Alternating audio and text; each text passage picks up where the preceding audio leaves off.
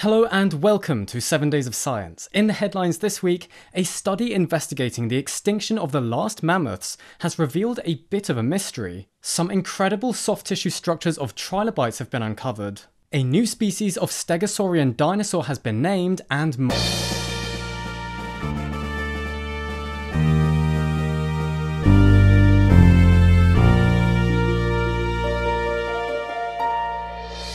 Starting off the news this week, scientists have once again had a go answering the question of why we haven't yet met any alien life.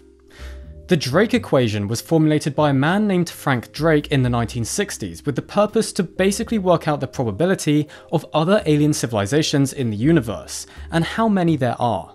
This is often fed into the Fermi paradox, which tries to answer the question of why we haven't run into any alien civilizations yet, because the Drake equation has, on many occasions, come to the conclusion that there are a great deal of alien civilizations around.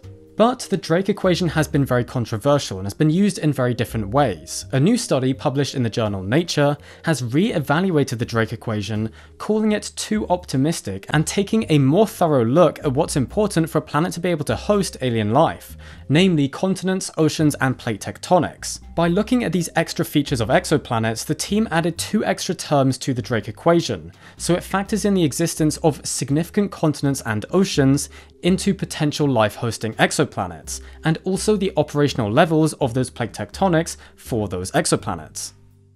The revised equation shows a far less optimistic outlook for the presence of alien life in the universe, at least in comparison to many previous calculations using the old Drake equation. At any rate, the study has hopefully shown us the importance of the geology of singular planets when it comes to the perfect conditions for life to evolve, and will likely be an important point of reference to future work done on the existence of alien life around our galaxy and the wider universe. Also in the news, a certain type of ship fuel has just been banned in Arctic waters. Ships, particularly tankers, use a fuel called heavy fuel oil, HFO for short. It is produced from the leftover waste in oil refining and is relatively cheap. However, it is very polluting as it not only produces large amounts of greenhouse gases, but it also gives off sooty particles called black carbon. These black particles absorb heat whilst in the atmosphere and exacerbate warming.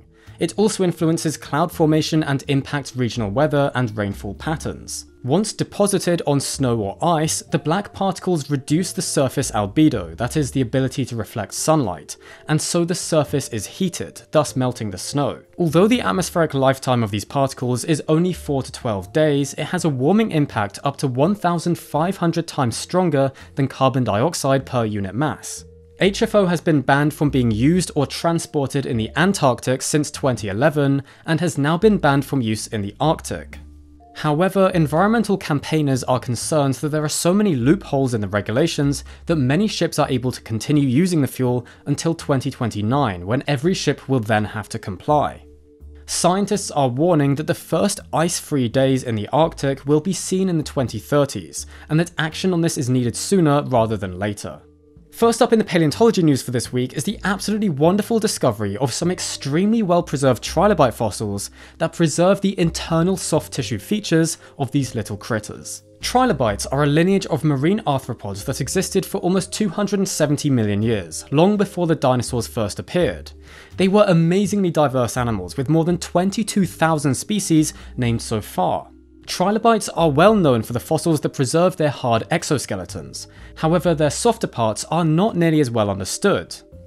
This new research has now reported on trilobite fossils found in rocks in Morocco that date to more than 510 million years ago, and which appear to have been rapidly entombed by an ancient pyroclastic flow entering into a shallow marine environment, perfectly preserving these animals as molds within the volcanic ash. Various features of these animals that have never been seen before were revealed by the CT scans of these molds, such as the presence of a fleshy lobe covering the slit-like mouth, and feeding appendages which reveal these trilobites had even more specialized anatomy than previously realized.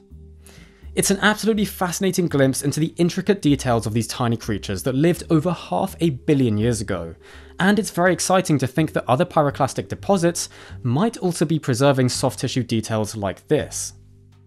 Also in the recent paleo news, a study has investigated the genomes of the last mammoths to go extinct, which all lived on a small island off the coast of Siberia called Wrangel Island. This last population of the woolly mammoth became isolated about 10,000 years ago and survived until just 4,000 years ago, and it had been thought that the Wrangell mammoths were doomed to extinction due to the small size of their population. However, this new analysis suggests that this was not the case. The researchers examined 21 woolly mammoth genomes spanning the last 50,000 years before they went extinct, and discovered that the worst bottleneck the mammoths experienced took them down to an effective population size of just 8 individuals, suggesting the island may have been colonized by just a single herd of the animals.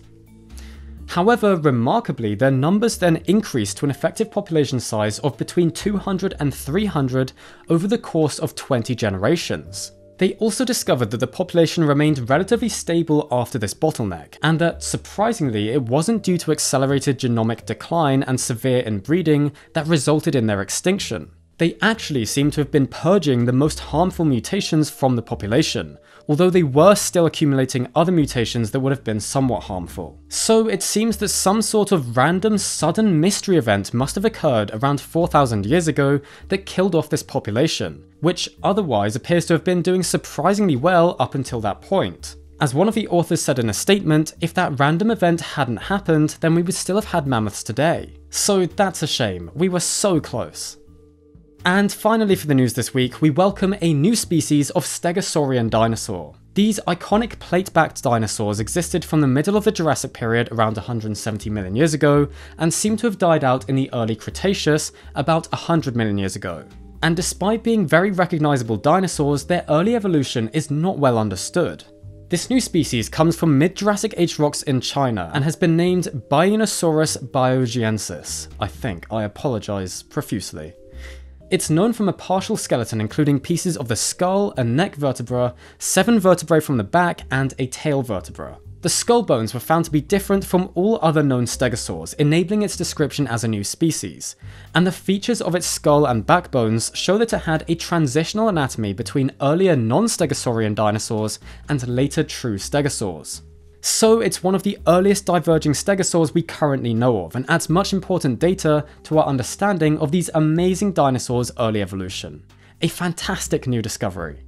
Well, that's it for the news this week. I hope you enjoyed learning about everything that's happened in these last 7 days of science. Also, be sure to go follow our TikTok and Instagram accounts if you'd like, for more paleontological news updates and short-form videos about various extinct animals. Thanks for watching, and we'll see you next time.